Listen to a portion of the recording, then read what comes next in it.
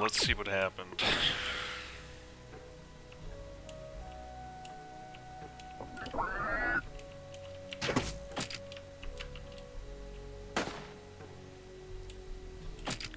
So, a lot of people may not know that you can kill those orcs in the armor, but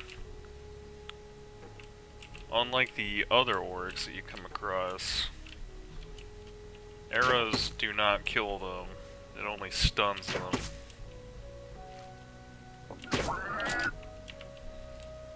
But if you put a bomb on them while they are stunned, then they will die.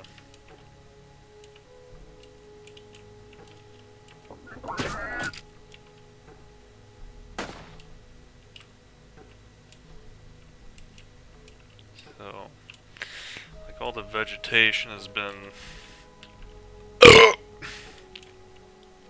destroyed, ripped down.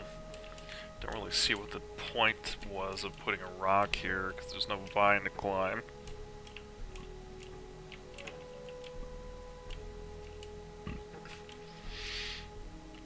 Now, earlier in the game, if you didn't know about the brown vine to climb,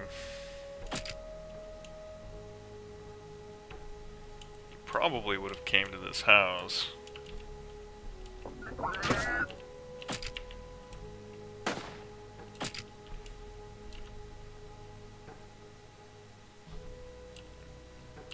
Well, that's an unusual glitch. Glad nobody caught that. But the message remains the same from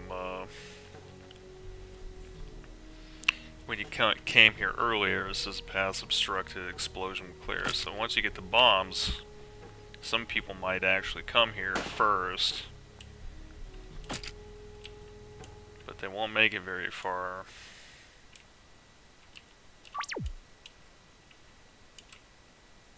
As this house contains absolutely nothing but a bunch of these purple blocks.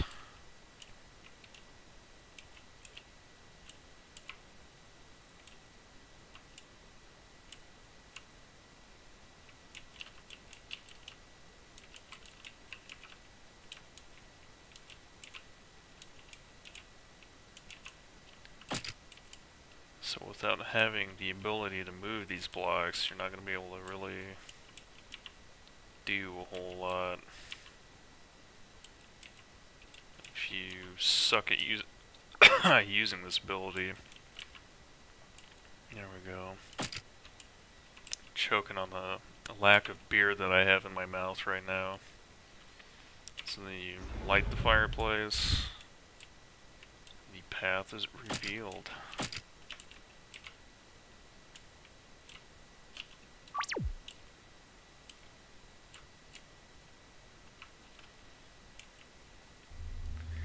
So again, this is a dungeon that would have really benefited from having floor markers. Otherwise, it's a little bit difficult to understand what's going on.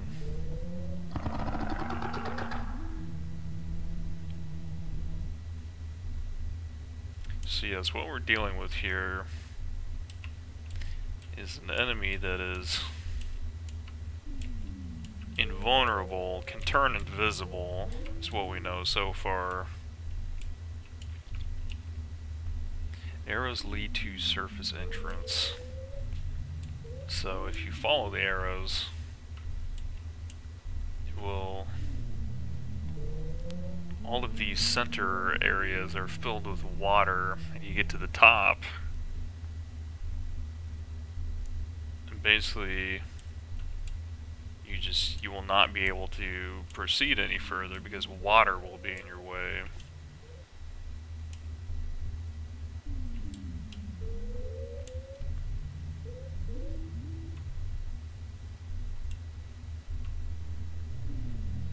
So you see another orc, we think we're going to take him out like we did those other orcs, like...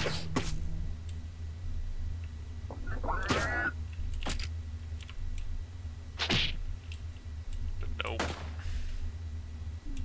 It was actually the invisible guy.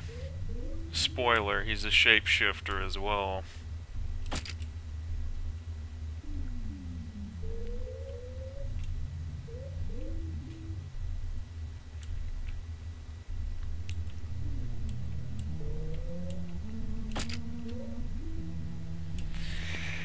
So now we really get to see how powerful this ability is, because when you typically use it, you use it on a gigantic rectangular block that only moves one space, but now you use it on a purple sphere and you can just roll it straight across the room.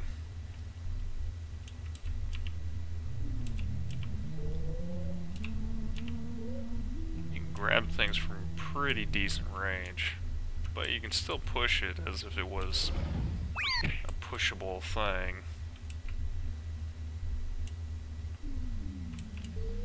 So normally that would be how you would move objects, but you've got that.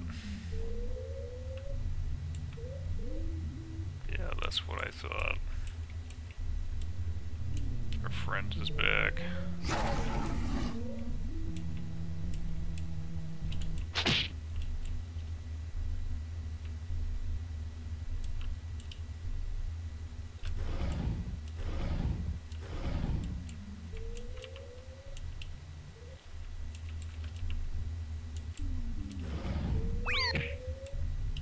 So we're wanting to push that sphere through the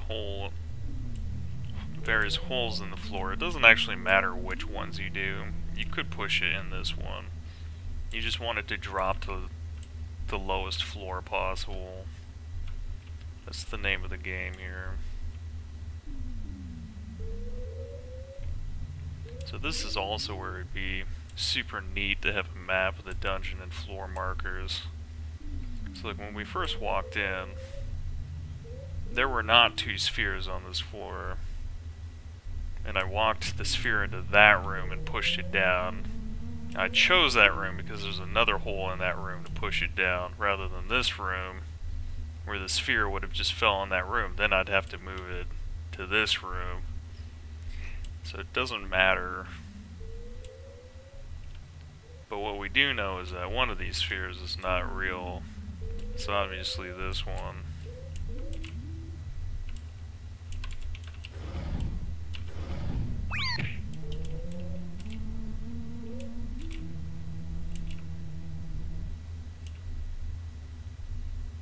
I'll show you why it is we're doing this. Ooh, that scared me a little. So if you follow the arrows, it will go up. But right here, you go down these stairs.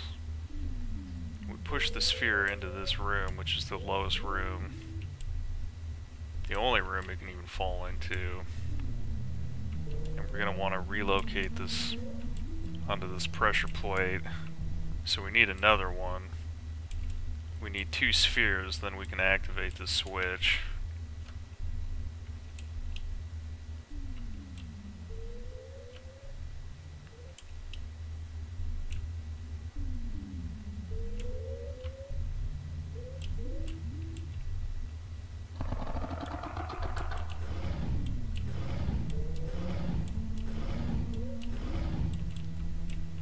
This is the top floor, yeah.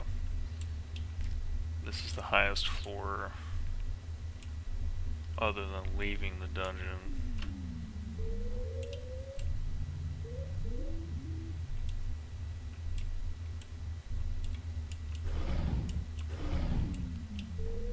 So again, pushing the ball into this hole would be perfectly valid. It would just possibly take a little bit longer once you go to the floor below.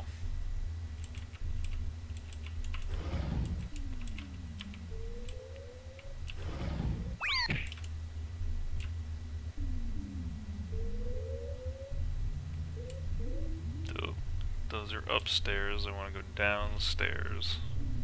And that's another thing too, is I'm extremely consistent with this in the game, is when you see a flight of stairs that are going up, you're going upstairs. And when you see stairs that are going down, you're going downstairs. That's always true.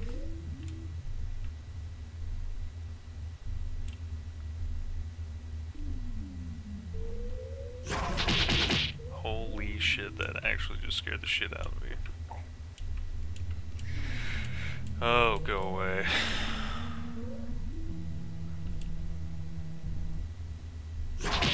Oh, this motherfucker. I'm actually gonna die.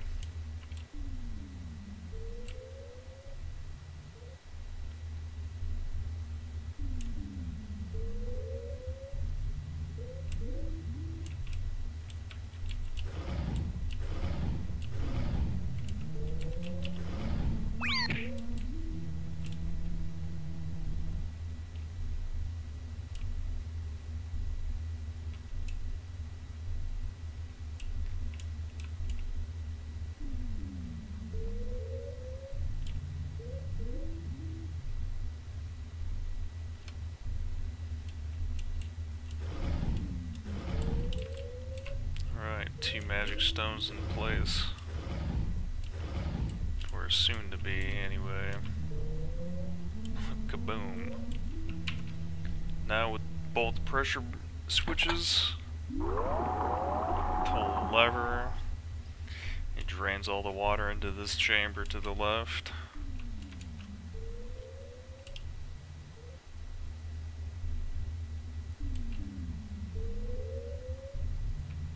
Yeah, you can see the water is gone and the path is clear to walk.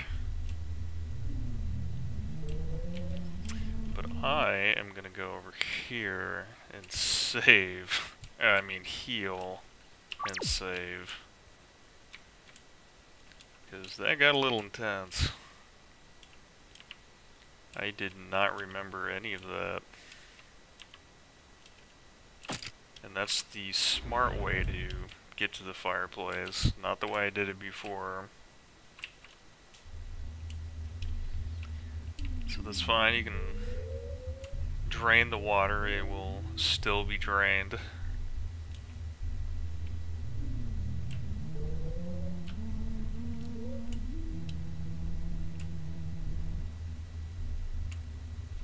So now it's just you follow the arrows.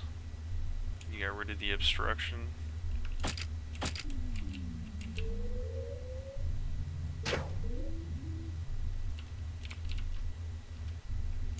So he mimics a arrow because I'm assuming that players will try and kill him and shoot him, but I didn't do that.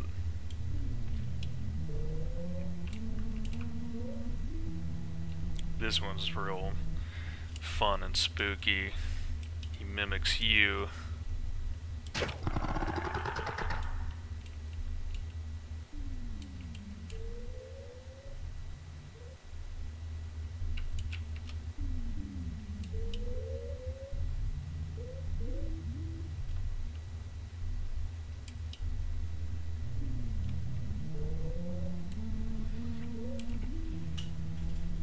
Not really necessary to save, but yeah.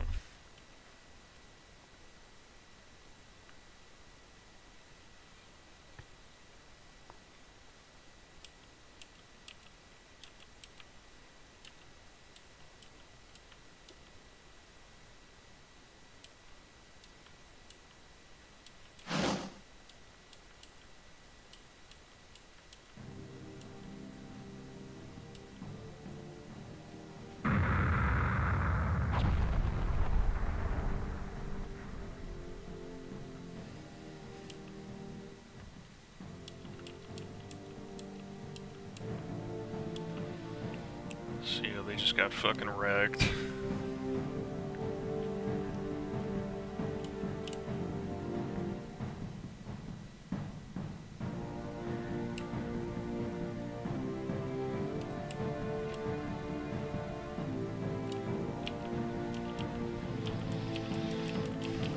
So at this point, if you haven't figured it out already,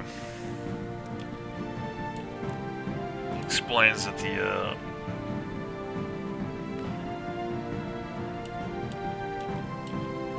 that shrine up there, you plug 3 key shards into it and then it takes you to somewhere safe. That's where the human survivors went. you should mostly know this by now.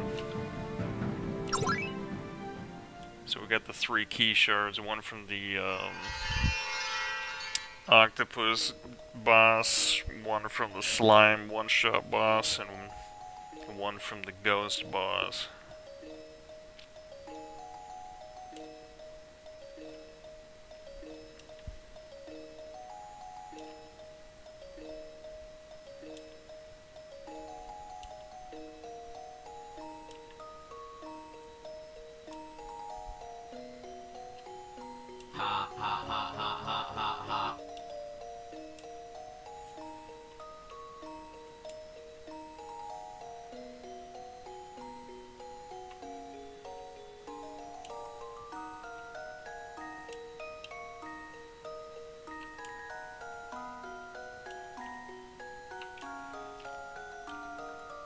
Ourselves a hideous looking castle in the sky. Could definitely have been made to look nicer than this.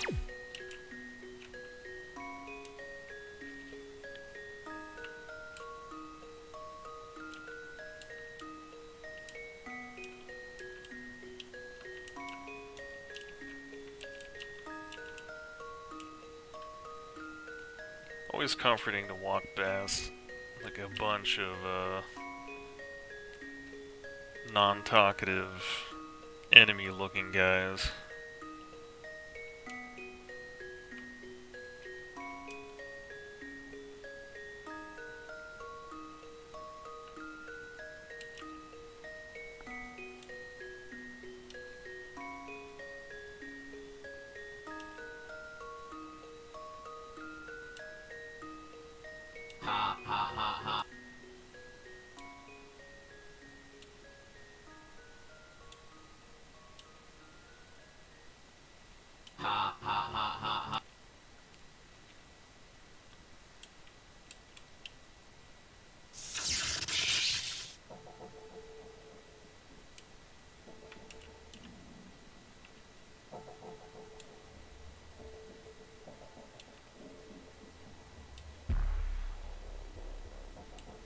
So, big shocker.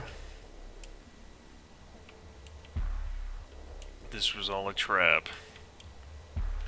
This is infamously the hardest part of the game, probably.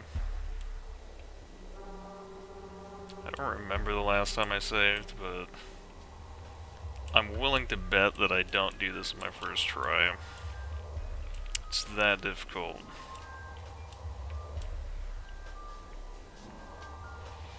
So the idea here is, you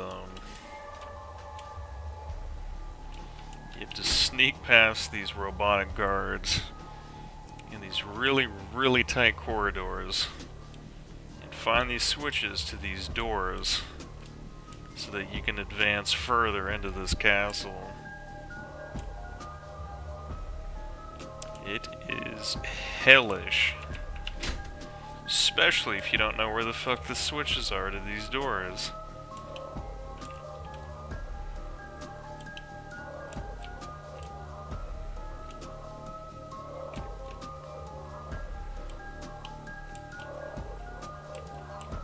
Oh, please stay out of the hallway. Yes. Oh. You can lose that easily. If that light touches you, you were caught. This is not like the orcs before.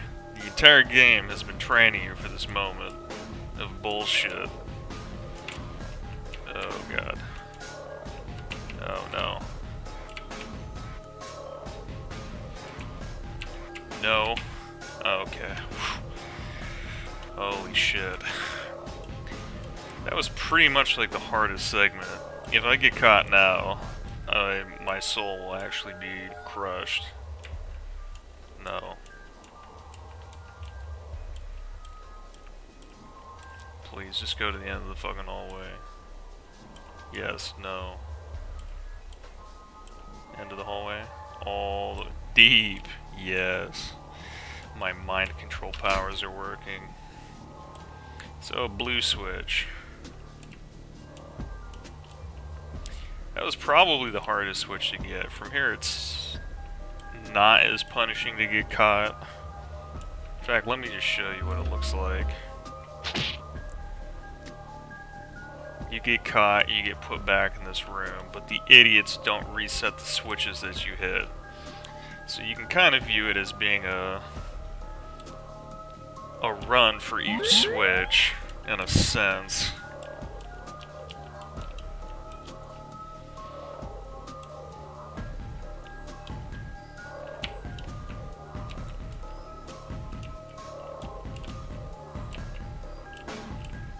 So that was where I got caught, right there, top left. So the blue door is going to take me down here and out anyway. No. Do not catch me. Why do I not just leave? Because these guys are right here.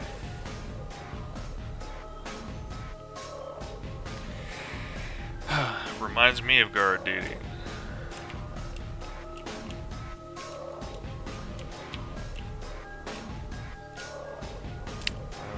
Yep.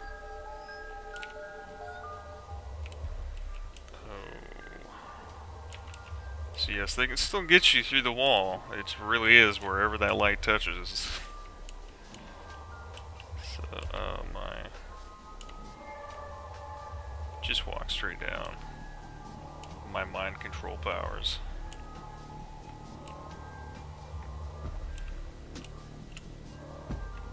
Oh, another blue door that is now open. So it helps to remember the color of switch you hit and go through those doors. This is kind of a tricky segment right here. Oh, jeez. Do not turn. Thank you.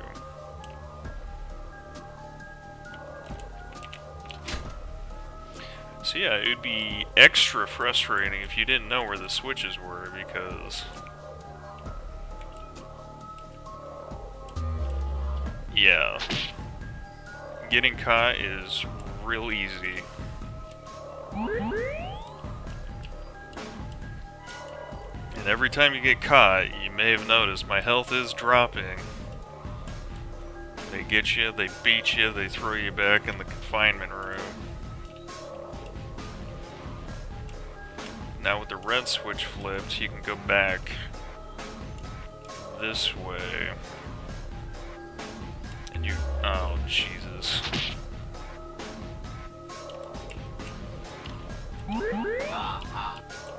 Yeah, fuck you too.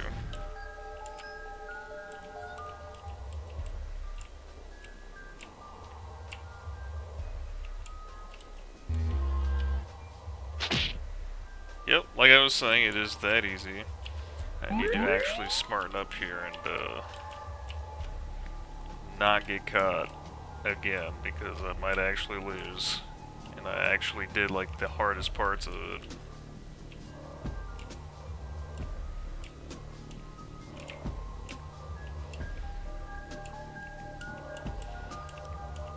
Ugh. These 3 Sigma hallways are not fun. I'm going for it. Jeez. I'm going for it! Alright, we're in. We're in, we're in, we're in.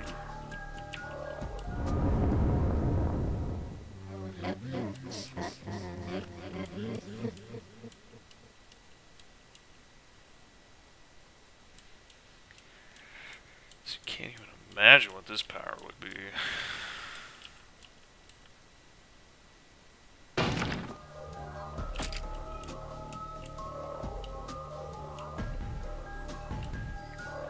It's invisibility. So we can get the fuck out of here.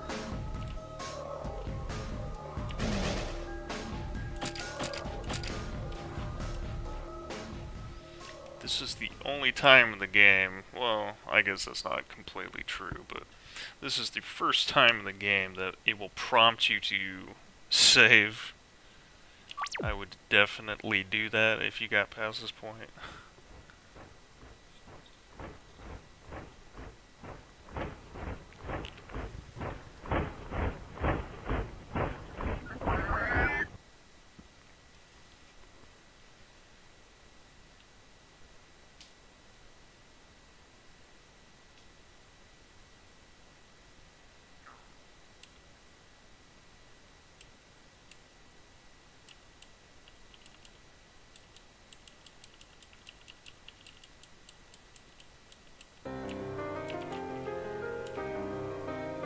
boss fight number 5.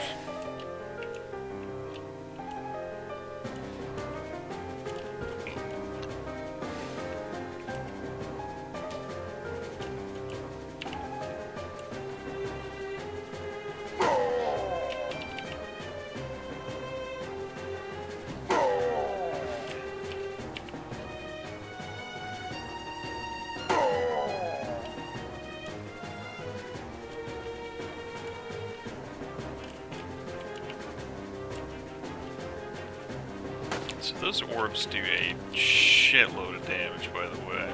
I'm sure you'll see me get hit. Oh yeah, there we go.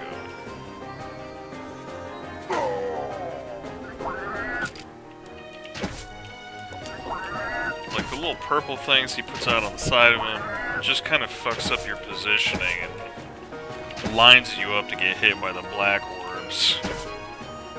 So if you find yourself you can't move into him to set a bomb, it's probably because there's a purple thing there.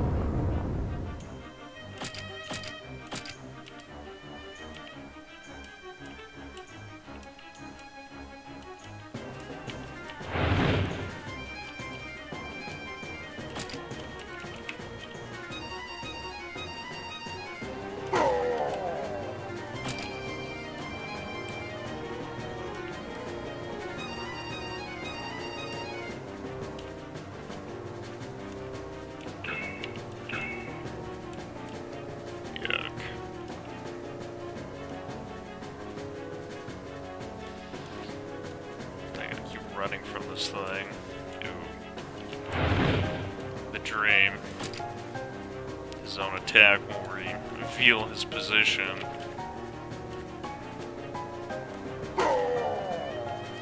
So you see, this fight uses pretty much everything you got. Oh gosh.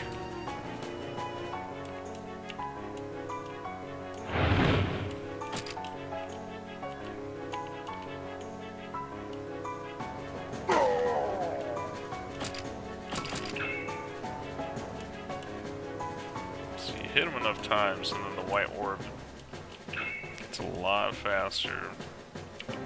Oh, I almost had him.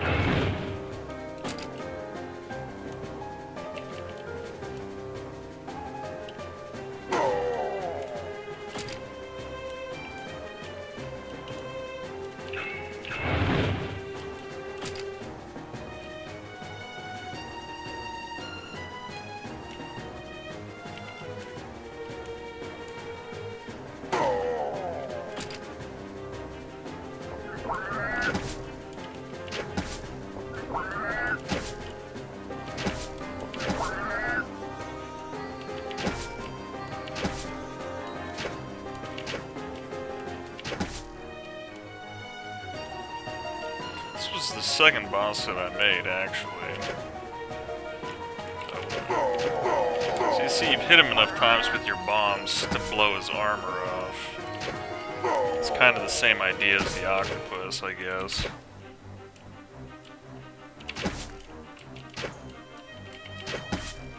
Or the sea monster, or whatever.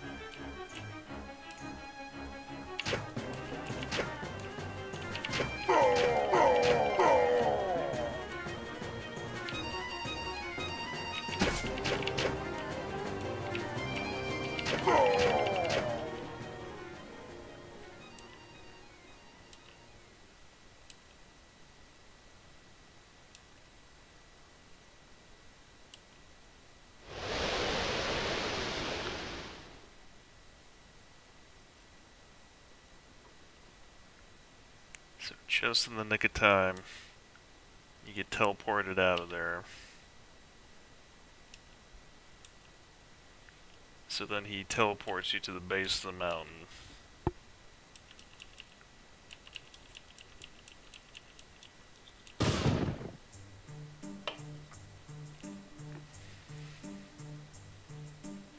But I'm gonna go back in to actually save.